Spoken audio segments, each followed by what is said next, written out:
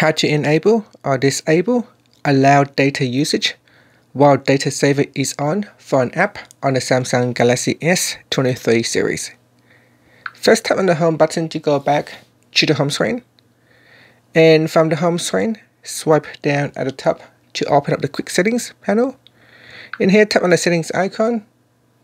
And then we scroll down and tap on connections. Next, go down and tap on data usage. Then here we go down and tap on mobile data usage. Next, scroll down and open up an app. Say I'm going to open up Gmail. And go down here and make sure allow background data usage is switched on. Then we go down and tap on allow data usage while data saver is on. Tap on the toggle button to switch it on or turn it off.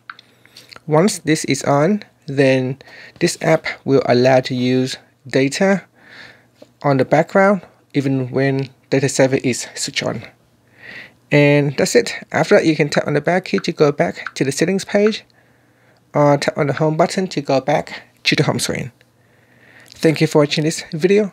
Please subscribe to my channel for more videos.